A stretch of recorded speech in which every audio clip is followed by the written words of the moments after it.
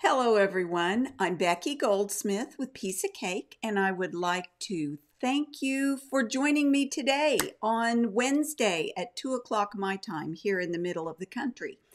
Um, it's going to be fun. We're still working on Jim the Pillow.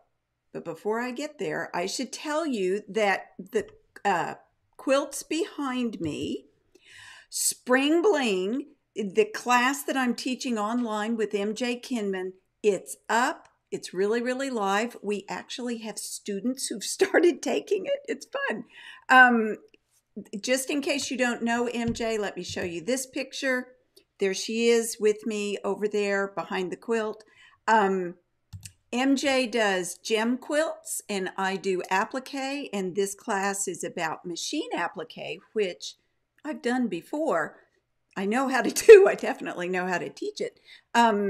But that's what this class is about. It's how to use her freezer paper templates for traditional piecing and my way to use freezer paper templates for turned edge machine applique with options to do fusible if you'd like. So it's a wonderful class. You can find it on Creative Spark. I encourage you to take it because it's really good, and it makes nice quilts.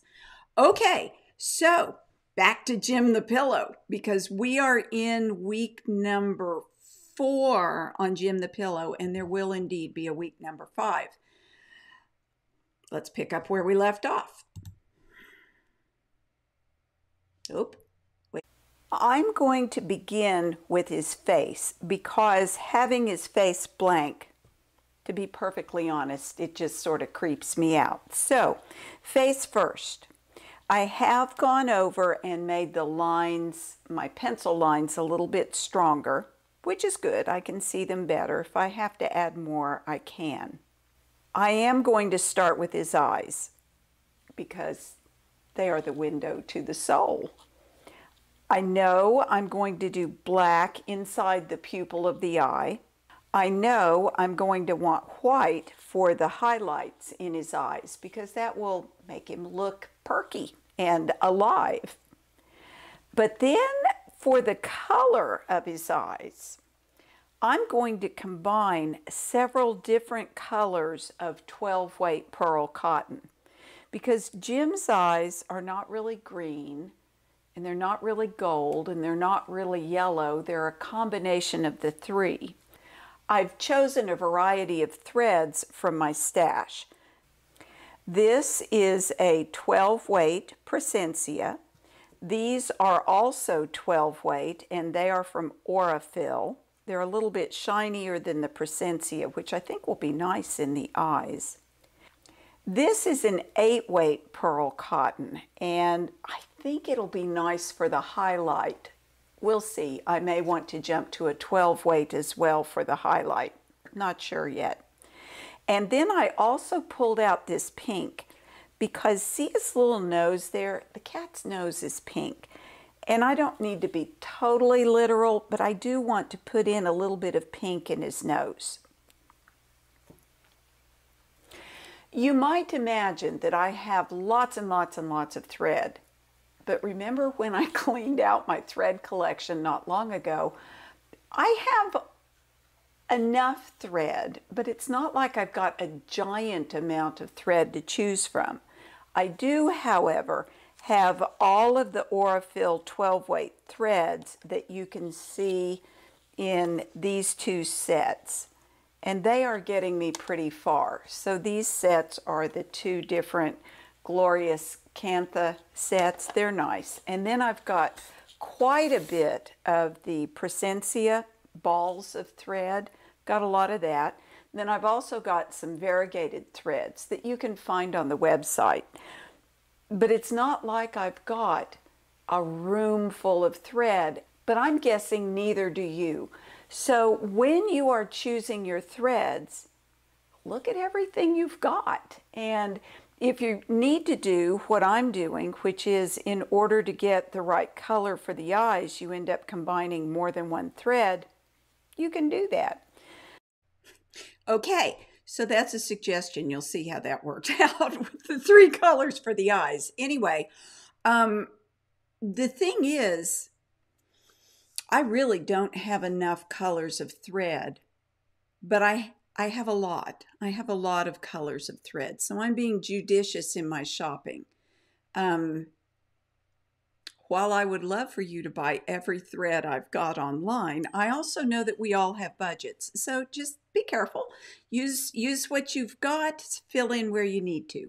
Okay, sewing the pupils. And I want to emphasize here that very fine precision embroidery is not what I'm doing. I'm sure I could do it if that's what I was interested in, because yeah, I think I could. But it is not what I'm interested in. I'm interested in something a little more improvisational, a little more not precision. So keep that in mind while you're watching. I'm using my number 9 Bowen Crewel embroidery needle with the 12 weight pearl cotton from Aurifil. I'm going to sew with a single strand of thread, and I want to fill in this space. I could go back and forth, short stitches across the eye, but you know, the cat's pupil is long, and so it feels to me like these stitches ought to be longer, but I don't want to do giant long stitches that are going to then maybe be loose and wear easily on the front of the pillow. So even while I'm going to be creative, I want to think through how the stitches are going to wear. So it's how they look, but also how they're going to wear. I don't need to worry about the tail of thread shadowing through because it's hidden beneath 2 layers of fabric. And this is my plan. I'm going to make improvisational stitches next to each other in varying widths. I don't want it to feel like a formal satin stitch. I turned the work in my hand because I want to continue making my stitches from right to left. And I'm moving the thread away from me to get it out of my way while I'm sewing. I'm laying these stitches down next to each other, but because they are irregular in length, I don't think they look like a traditional satin stitch. I'm good with that, because I'm going to put the highlight next to the pupil there, and then I'm going to fill this in with color. And even though there's a little bit of gap between those 2 stitches, remember this is improvisational. I'm not going to worry about that. It doesn't need to be perfect. I want it to appear to be drawn. I'm going to knot my thread on the back and sew the other pupil, and then I will be back with you. Okay, let's take a moment and think about what I mean when I say improvisational. I think a little bit about improvisational acting or comedy, where what happens from one character is picked up and used by the next, but it's not always in a way you think is going to happen. So in my pillow, in this particular embroidery project, each thing I do contributes to the way I do the next thing. And as I said, I'm not doing precision here. I'm not doing little tiny single strand embroidery floss precision. Bigger, more exciting is what I'm after. The other thing is, when I'm talking about how stitches will wear, where I intend to use this pillow is on the sofa, and I may use it as a lumbar, the actual lumbar pillow that I use, that I sit against when I'm sewing, that looks nice when I'm not sitting on it. So this isn't going to be purely decorative, and I know I'm going to be up against it, so I am taking that into consideration with every stitch I make. All right, so remember I said I was moving on to do the eyes. And I did this video and I showed you how I did all those different colors. And can I just say, those eyes they were just too scary. I made them and I thought, do I really like that? Is Jim really that mean looking? I had forgotten, you know that in scary movies, when you've got cats, how their eyes can kind of glow yellow. So I cut those stitches off. And the idea to use more than one color in the eye, well, that's not all the way bad. But those colors turned out not to be a good idea. All right, so I'm going to pick you up with what I did after I cut all those stitches off. So the somewhat evil-looking yellow eyes have been removed. I'm going to replace with green. I'm going to bring my needle up at the pupil and work out from there, continuing to bring my needle up at the pupil. What I can do is pull the thread out and get an idea of where to put the needle in, and then look at where to bring it out. Don't pull your stitches too tight. And I am going to leave maybe just a little bit of gap between some of these stitches, so it doesn't look too overdone. Now, if you wanted it to have more stitches, you could certainly do that. And if I wanted to add another color, maybe blue in with this, I could.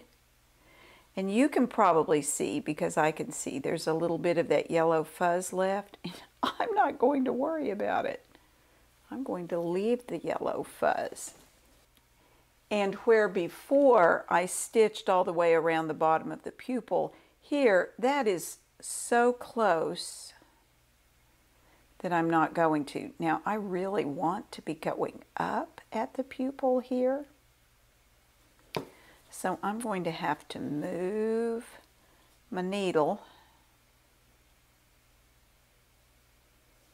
that way so that now I can continue to sew and bring my needle up at the pupil. And that leaves quite a bit of gap between those stitches. And I'll do it again here. I think that's okay. And if it's not, I can go back and fill in. I want the color to radiate out from the dark part of the eye, just like this. Ow, shoot, poked myself again. I'm going to continue in this manner. I'll knot my thread on the back, move to the other eye, finish it, and then I'll come back and show you the highlight that I'm going to add to each eye. Oh yeah, the green looks better. The green looks better, don't you think? Way less scary. And I like the orange of the body of the cat shining through, and that's going to carry through all the rest of the embroidery I do. So yay, it's doing it. I wanted to say I was using a 12 weight cotton thread there for the green. It was the Aurifil. It's got a little more shine. Single strand, not double strand. Okay, so the next one is adding the highlight because, ooh, look, see, you can look at my eyes. You can look at anybody's eyes. See those bits of white that are there? That's what makes us look perky. Here we go. I have both the Presencia and the Aurifil 12 weight pearl cotton, and the Aurifil is a little shinier. So that is what I've threaded up with because it's a highlight. In my original drawing, the highlights occupy this territory. So what I'm going to do is let it straddle the pupil. And in this case, I probably will let these stitches be a little closer together than the green is. And the highlights don't have to be huge, because what this is the reflection of the light that was shining on Jim's eye when I took the photograph. And you know, sometimes those highlights are really big and sometimes they are small. And in most cases, the highlight is kind of the same on both eyes. So for example, if I put a highlight here and then one way over here, that would look weird. Now I'm going to put a similar highlight on his other eye. I'm still using a single strand of pearl cotton. That's what I used for the pupil on the eye and for the color. I thought about doing these with a French knot, but again, I think a French knot there would just be totally weird looking. I like that. I like that a lot. All right. I'm going to knot my thread on the back, and then I'm going to add some pink stitching over his nose. And if I can decide what I want to do his whiskers out of, I may have that done when I come back to you. We'll just have to see. Okay, so Kay, yes, thank you for noticing the green really is better. And Kay also asked, do I like mixing up different weights of thread? Yeah, I do. Because remember that what this really is drawing with thread. And in the same way that you can draw with pencils, I mean, think about it. If you are sketching something on paper, and you've got, say, a medium hard pencil, if you draw lightly with a really sharp point, you make a fine line. If your point gets blunter and you push harder, you make a darker line. And if you push really hard, you make an even darker line. And each one of those lines has a different expression. So by varying the weights of your thread, you are varying the expression of the line. Inside the body of the cat, mostly I want his features to not stick out so much, so I'm sticking with the 12 weight. If I wanted something to be much finer, I would go to a 16 weight pearl cotton. And 16 weight I used to carry, and I don't much anymore because I don't have room for all kinds of thread, but 16 weight is really very similar to like a 30 weight cotton or a hand quilting thread. So you could substitute, say, you know, any of your 30 weight cottons on the spool. You could embroider with those. I mean, it's thread, right? You're sewing. You could do that. So there are many, many options for the kinds of threads you can use and combine in your embroidery. Okay, so the next thing. Okay, I'm going to be showing you the next video, and I'm talking about the flowers that are coming next. And let's see, where am I? I'm right there.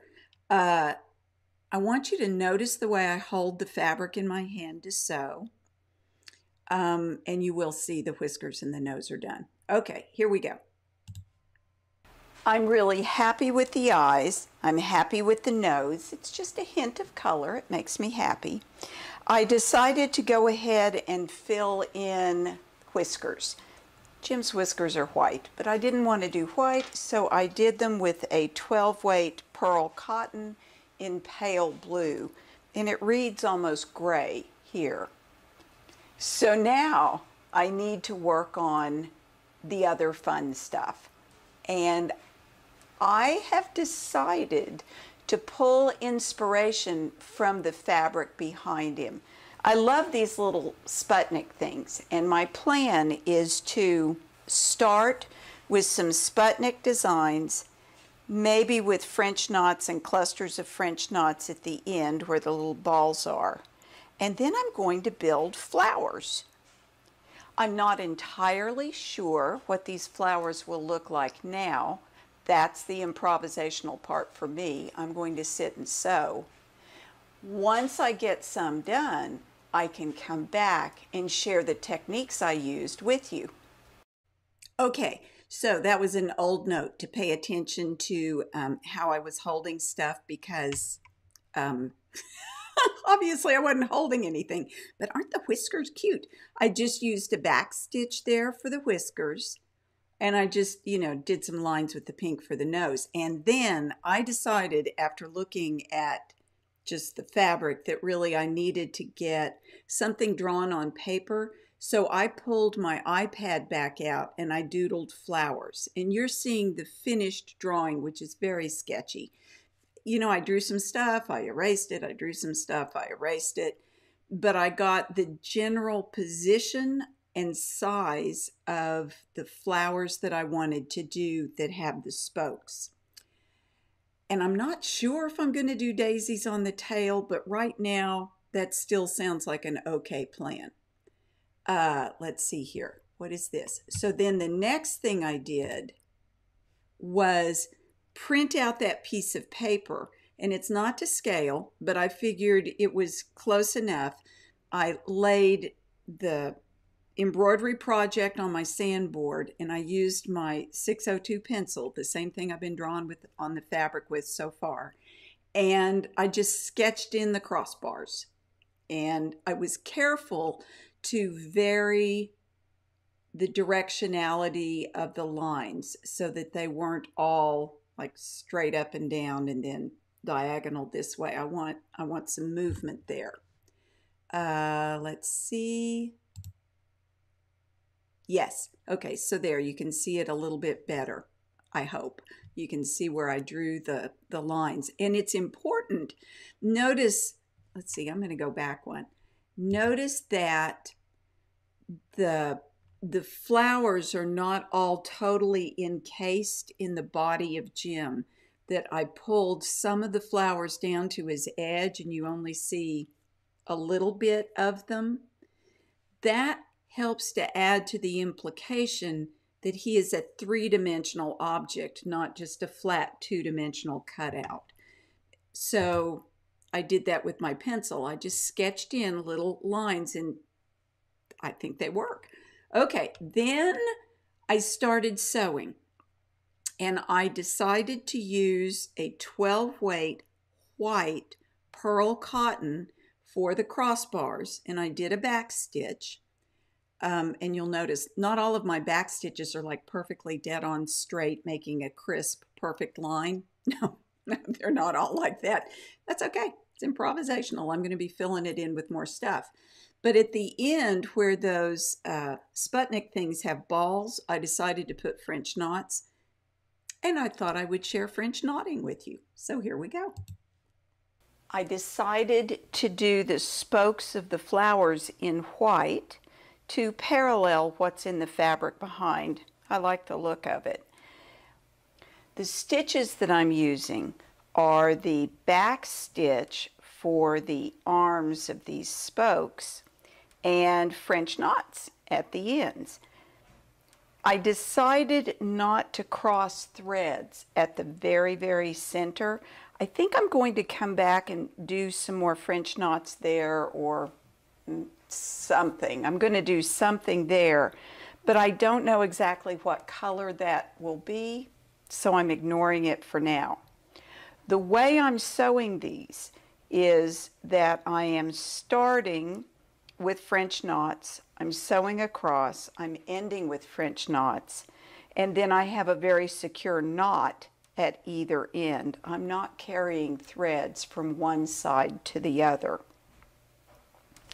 And in most cases I'm putting 3 French knots, but in some cases I'm just putting 1 or 2. I'm playing that by ear. And I'm doing both 2 wrap and 3 wrap French knots, just to vary the sizes. Last night when I was sewing, I was ending with this flower and I got to right there and my French knot became a knot before I was ready for it to become a knot, which was a real pain. So I still need to add my cluster of French knots here. I'm using a 12 weight pearl cotton from Presencia. There's my ending knot. And again, I do not have to worry about tails of thread showing because I've got 2 layers of fabric here, not just the cat, but the back of the pillow. Going to bring it up. I want to show you how to do a French knot. French knots are a 2-handed operation. I'm right-handed, so I have my needle in my right hand. I'm going to take the thread and pull it gently to the left. Come under the thread and wrap it once, twice, 3 times. And then you can put your finger over those wraps and come back here. I have done this both ways. I have put my needle back in right through that hole where the threads come out of the fabric. I have also moved the tip of the needle just slightly away from that hole. And that's really the way I like to do them because I have been known to make French knots that pull right through, and this seems to me to be more secure. Once you get that there, tighten the thread down and hold that down. And when I mean that, hold that tail of thread out of the way and then work the needle through and pull it down. This is a pillow that's going to be used. I do not want these things to be too loose. Where in another embroidery project, I might not worry about, a little looseness between the knot and the fabric. Here, I'm paying attention. So when I come up for the next knot, I'm really going to sink that stitch tight. Did you notice how it pulled the French knot down? I want to make another one. Going to pull that down. Now here, I have been known to use my thumbnail to hold those thread wraps close to the fabric. Just like that. I can come in and add one more French knot right here. What I might do with this one though is only do a 2-wrap knot so that it's not quite as big as the other 2. And what I'm doing here, I'm holding that thread tight. I'm using my thumbnail to push the wraps down the shaft of the needle. Going to pull that through. And now I'm going to knot my thread on the back. And you can see my tails of thread. Under other circumstances that would drive me crazy, but here it really doesn't. I have been using my regular ending knot, and to do that you catch a little bit of the background fabric. This is not going to show on the front. That anchors the knot. Then I'm going to come back through. See that loop? Going to go bottom to top through that loop. And then here, so I don't pull the knot from the front through to the back, I'm going to hold that down and tighten that knot and then cut it, leaving a tail of thread. I need to finish these spokes and here and here and here before I move on to the next thing. Okay, so one other little tidbit. When you're holding your fabric that you've made your French knot and the needle is going down through the fabric, you've got your thumb here. How can I hold this? You've got your thumb on top holding that down. Sometimes on the underside where the needles poke through, you can grab the needle with these 2 fingers below to help hold it upright while you are positioning everything so that you keep it tight. I hope that made sense. It might not. But while you're making your French knots, I think it could. Okay, it's 30 minutes. See, this is why we have to have one more week, because now I want to fill in with different stitches in between the spokes. I'm going to do a combination of different things. Some detached chains, some straight stitches. I'm not entirely sure what, but those two for sure. So next week will be the last part, I am pretty sure, of Jim the Pillow. And I hope you guys are enjoying this, because I am. It's fun. Let's see. I think that's it. Feel free to email me with questions. I am happy to answer them. People email me pretty often. And I will see you next week on Wednesday at 2 o'clock Central Time. And until then, may you have many happy stitches. Thanks for joining me. Stay well and be happy. Okay, we're going now.